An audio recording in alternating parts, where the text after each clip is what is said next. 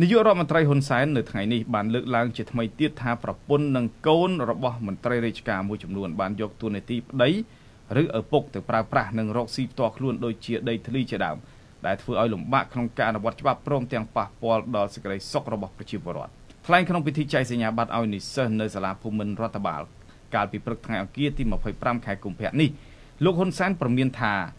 លោកនឹងបន្តវះកាត់មន្ត្រីទាំងឡាយណាដែលពឹងទ្រូងតាំងខ្លួនជាចៅហ្វាយនារបស់ពលរដ្ឋបន្ថែមទៀតបន្ថែមពីនេះលោកធុញទ្រាន់នឹងមន្ត្រីដែលមានសមាជិកក្រុមគ្រួសារលោកដៃចូលពាក់ព័ន្ធទៅក្នុងការគ្រប់គ្រងនិងដឹកនាំក្នុងស្ថាប័នរដ្ឋដោយថាបញ្ហានេះជាផ្នែកមួយបង្កឲ្យពលរដ្ឋស្អប់ថ្នាក់ដឹកនាំលោកហ៊ុនសែនប្រាប់ទៅមន្ត្រីរបស់ខ្លួនទាំងអស់ថាពលរដ្ឋខ្មែរស្អប់បំផុតប្តីសាក់3ប្រពន្ធសាក់4ហើយកូនសាក់5និងបានប្រមានជាប្រយោលថាលោកធុញទ្រាន់នឹងមន្ត្រីដែលបើកដៃឲ្យប្រពន្ធធ្វើជាអ្នកឈ្មួញរកស៊ីដីបង្កឲ្យមានចំនួនដីធ្លីកើតឡើងនៅតំបន់មួយចំនួនក្នុងប្រទេសហើយពួកគេទាំងនោះក៏បានធ្វើរឿងមិនគប្បីផ្សេងទៀតដែលធ្វើឲ្យពលរដ្ឋស្អប់ដល់រូបលោកទៀតផងកាលពីពេលកន្លងមកប្រពន្ធរបស់មន្ត្រីជាន់ខ្ពស់រដ្ឋាភិបាលមួយចំនួនបានធ្វើឲ្យពលរដ្ឋរងទឹកភ្នែកដោយសារបានរំលោភដីធ្លីរបស់ពួកគាត់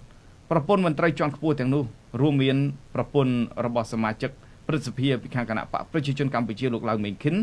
ដែលមានឈ្មោះថាជឹងសុភាពហៅយាយភូក៏បានរៀបចំអភិវឌ្ឍតំបន់បឹងកក់ដោយរំលោភដីធ្លីនិងផ្ទះពលរដ្ឋរាប់រយគ្រួសារដោយវិបត្តិដីធ្លីនេះបន្តអូសបន្លាយជាង10ឆ្នាំចំណែកប្រពន្ធរបស់លោកស៊ុយសែមរដ្ឋមន្ត្រីក្រសួងរ៉ែនិងធម្មពល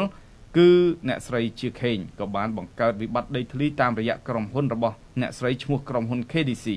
នៅភូមិឡពីងឃុំតាចេះស្រុកកំពង់ត្រឡាចខេត្តកំពង់ឆ្នាំងដោយធ្វើឲ្យពលរដ្ឋជិត50គ្រួសាររងផលប៉ះពាល់លើដីទំហំជាង100ហិកតាចំនួនដីធ្លីមួយនេះបានអូសបន្លាយជាង10ឆ្នាំមកហើយដែលធ្វើឲ្យតំណាងអ្នកតវ៉ាជិត10នាក់ជាប់ពន្ធនាគារហើយមានពលរដ្ឋជាច្រើនទៀតធ្លាប់រងរបួសតាមរយៈការធ្វើទុកបុកម្នេញទៅលើពលរដ្ឋមានការតវ៉ាលើពីនេះមានពលរដ្ឋជាច្រើនអ្នកផ្សេងទៀតជាប់បណ្ដឹងនៅតុលាការដោយសារតែបណ្ដឹងរបស់អ្នកស្រីជាខេងជាងនេះទៅទៀតក៏មានប្រពន្ធនិងកូនរបស់មន្ត្រីរដ្ឋាភិបាលជាច្រើនអ្នកផ្សេងទៀតក៏បានបង្កភាពស្មុគស្មាញក្នុងការអនុវត្តច្បាប់ព្រមទាំងធ្វើឲ្យពលរដ្ឋទឹកភ្នែកជារឿយៗដោយសារយកតួនាទីឪពុកឬប្តីទៅប្រើប្រាស់ក្នុងជំនួញរបស់ពួកគេទាំងបំពេញច្បាប់បណ្ដាលឲ្យប៉ះពាល់ដល់សេចក្តីសុខរបស់ពលរដ្ឋទុនខ្សោយ